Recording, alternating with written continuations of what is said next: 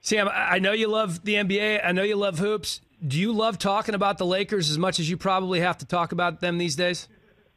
Yeah, no complaints on the Laker talk. I mean, listen, if you're in the media, as you can relate to, the bigger the fan base, the more folks are enjoying the commentary and the coverage. So, yeah, no problems there. Got to play the hits sometimes. Well, let me ask you then about the Lakers and the concern here with the injury situation. Obviously, Anthony Davis has been out for a while. LeBron's going to be out probably for around a month or so. Do you anticipate them making a move, maybe trying to add a little shooting here before the trade deadline on Thursday? I mean, I'm sure they're going to be active. They're pretty limited, though, in what they're able to do. They're pretty close to their hard cap. They don't have the kinds of pieces that I think that they're willing to move out in terms of their bigger picture that's in play, the title defense, and the idea that once LeBron and AD get back, you can't be losing a Dennis Schroeder or Montrezl Harrell, anybody like that, who might not be able to help carry you now, but is going to come in handy, and you hope be part of that championship picture once you're whole again. So, you hear consistently them tied to rim protection. Is JaVale McGee going to come back? Somebody like that.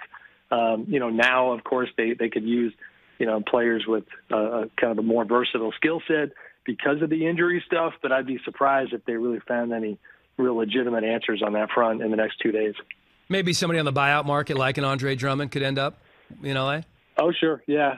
Andre's one that he's going to certainly be sought after quite a bit if that buyout ends up happening, and it probably will. I mean, I think he's around $30 million with his Cavs deal. So the big would be my focus with them, and then just kind of trying to tread water. I have this theory. Everybody's worried that they have to, they fall down to a 7 or an 8 seed and they have to do the whole play-in deal to get into the tournament. I almost think that if I'm LeBron, that makes the story even better if they were able to win again, right? Sure. If they were able to win again, 100%. I don't know. I mean, yeah, it'd be a great storyline, but and far be it from me to ever question the guy who keeps showing us that that's a bad idea. But 36-year-old LeBron coming off a serious ankle injury, having to then take out an elite Western Conference team in the first round, and fight your way kind of up the championship mountain from there. To me, the West is loaded enough, and there's enough parity that, if you were asking me to bet, on the Lakers or the field, in that scenario, I'd probably be betting on the field. It would be hard, but certainly It would make the story better. So trade deadline coming up Thursday. Aaron Gordon being shopped. Kyle Lowry could be on the move from Toronto. Marvin Bagley, as you alluded to in one of your articles, the Kings have not found any takers for him yet. What are a couple of moves or trades that you expect to happen here before the trade deadline? Well, the Gordon situation has been a focal point of mine. We wrote about the situation with Boston the other day, and the kind of revelation that Aaron asked for a trade last month. Formally, and I think that will happen. I think right now I would still handicap Boston as the leader, but Denver is definitely in the mix and definitely wants Aaron.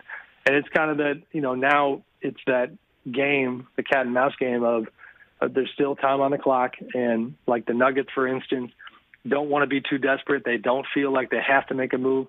The Celtics have a ton of pressure on them, playing 500 basketball when you have two all-stars who are used to being in the conference finals is not a good equation. And so I'm curious to see where that goes. I think if Aaron moves, it's going to be one of those two teams. Lowry, I thought Kyle was going to stay put because his money is so hard to match, $30 million on an expiring deal. But, there is a lot of noise about Philly and Miami. And the Clippers have been interested, but they can't get their money-wise. So, Kyle's another one, and staying in Toronto or Tampa to be more specific. Norman Powell's another guy with a ton of teams chasing him, and I think is going to be a nice addition to probably a contender. So I think we're going to have a bunch of kind of second and third tier guys probably get moved. As you know, Dan, it's not a superstar trade deadline season. After the Harden trade went down, there's really nobody else out there of that caliber, but I think it'll be active. Speaking of superstars, Brooklyn, the team to beat. I mean, once they're healthy and once they have all the parts there, do you see anybody being able to take them down? I don't know. I mean, I kind of love how wide open it is because, yeah, there's moments when you say, yeah, how do you beat that trio? Well, for one, that trio has barely been together. Now you got Kyrie missing games for family reasons, and having another absence. The Durant injury obviously is a problem. You feel for Kevin, man. He spent so much time on the sideline the last couple of years, and now to have to go through it again, and even James has been banged up. So, I'm not sold on them as the title front runner.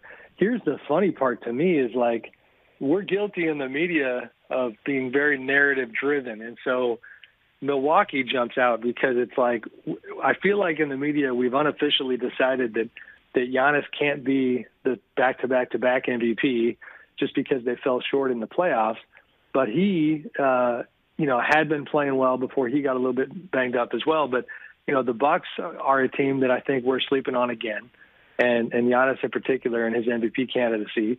But, I mean, there's, the Utah, Clippers, Lakers, all the way down the line. Philly, I probably have recency bias a little bit, but I feel like, more than in past years, it's just really wide open. But Brooklyn's the most compelling team from the standpoint of we love super teams and monitoring whether or not they can maximize their incredible talent. And so I'm hoping in that vein that the Nets are healthy when the playoff time comes around, because I really want to see if they can have chemistry and if they can go out and be the team that we think they might be able to be. Yeah, so do I. I mean, it's an incredible collection of talent they have there in Brooklyn. Speaking of maximizing potential, I feel like Lonzo Ball is closer to maximizing potential, and he's in line to get a much bigger payday than we anticipated that he would be getting a couple of years ago.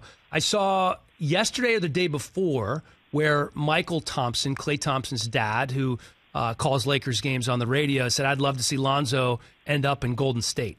Is that something you could see coming to fruition? I could, yeah.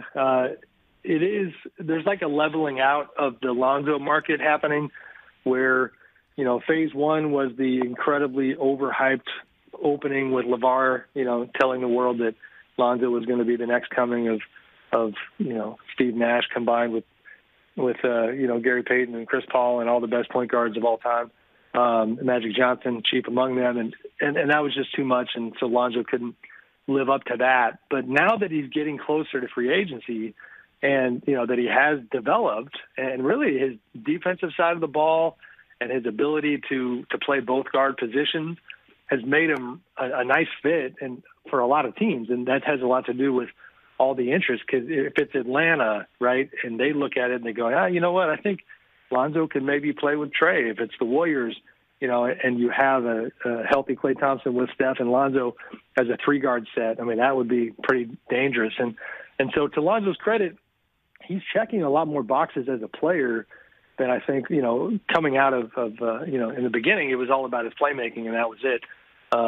He and his camp want and kind of expect to be getting around $20 million a year in free agency. That's kind of the word among teams that are interested. And so, that's kind of the unofficial price tag you have to consider. But yeah, I mean, I don't know. The Warriors have that draft pick that is the most valuable asset in the league right now. And so, I doubt they'd be willing to give up something like that for Lonzo. But if they were able to get him, I think he certainly would take them to a new level. Yeah, he's averaging career highs in points and three-point field goal percentage, become a much better shooter since he entered the league. Speaking of the draft, obviously you've been watching the NCAA tournament like the rest of us. Who's popped? Who have you noticed that's going to be a difference maker? Dan, I got to be honest with you, brother. I'm just going to own it. I have not been diving in. I've been in trade mode. I don't know what it is. I mean, we had a good time on my podcast yesterday joking about Cade Cunningham. One of my co-hosts, Anthony Slater, is an Oklahoma State alum, and he was dishing a little bit of Cade Cunningham slander and saying that he thought he might be a little overhyped. So that's kind of been the extent of my NCAA focus. I just know that, I mean, if through the NBA lens, The idea that you could have, in the neighborhood of 5 franchise-changing type players is, it's coloring decisions that are happening right now. And that part has always been really interesting to me because, you got teams in real time deciding, are we going to tank? Are we going to go for it and try to sneak into the playoffs? What are we going to do? And that calculus is tied, to not only the draft, but then now in real time with the tournament, like you said, who's popping and who's not. So, that's going to have a ripple effect, but admittedly, I probably should start diving a little bit more and watching the action right now. Well, probably not a fair question for you with the trade deadline coming up. So believe me, I completely understand. A little busy. During football season, it's certainly all about football for me, and I'm not watching as much college as I do NFL, no doubt about that. The Cade Cunningham stuff is interesting because I think he's a nice player, but man, Mobley has really been impressive from what I have seen in the tournament. And the other thing that's really fascinating to me, Dan Hellie sitting in for Rich Eisen, talking to Sam Amick, senior NBA writer from The Athetic, is what's happening with the G League and the players now who are choosing to go to the G League instead of overseas or instead of college for a year, and this new program that they have where they can pay them $500,000 and they can sign shoe deals, and they're going to be developed and play against solid competition. How has that been looked at this year? Has it been already designated as a success? I think the answer is yes, but then the kind of asterisk is that the pandemic made things hard on everybody, but it really impacted the G League quite a bit. Now, they did pull off the G League bubble and kind of made the best of a challenging situation, but by and large, 100%, the reputation of the G League and previously known as the D League has changed in the kind of way that it's a whole lot closer to being a baseball-style minor league system now than ever. Because it's funny. I mean, I've covered the league roughly for, I guess, 17 years now. And, in the beginning, when a player got assigned to the D League, I mean, it was like getting assigned from a pro team back to a college team. I mean, you were – guys would probably, more likely to just quit and try some other avenue than they were to take that assignment and feel okay about it. It was not the JV team. It was something even worse than that. So now you have guys that if they're not getting enough burn with their NBA team, I mean, you even hear stories about guys saying, could you put me on assignment down with the G League team? Let me actually go improve. And there's not that complex about that path. So yeah, it's a legitimate thing. And they were smart enough to know that money makes the world go round, and you've got to incentivize these guys to get paid real basketball money as opposed to in the beginning, it was like $25,000 annual stipends to go play in the D League. And it's on a whole different level now. Well, they have that Ignite team now, and you look at some of these mock drafts, and you have Jalen Green, who's going to be a top 4, top 5 pick. Jonathan Kuminga, I believe I'm saying that correctly, and both those guys in the G League, as teenagers. So certainly that. Yeah, and you got the coaching aspect too. With Brian Shaw and people like that being part of it adds credibility. Former head coaches. So it's really. I mean, listen, all around the league, they're kind of a more comprehensive, robust system now than they were even 10, 15 years ago. Yeah, certainly coming a long way. Sam Amick, senior NBA writer from The Athletic. Sam, thank you so much for joining us. Appreciate the time, my man. You got it, Dan. Thanks, man. Hey, you watched all the way to the end. Thanks for that. Watch more right here.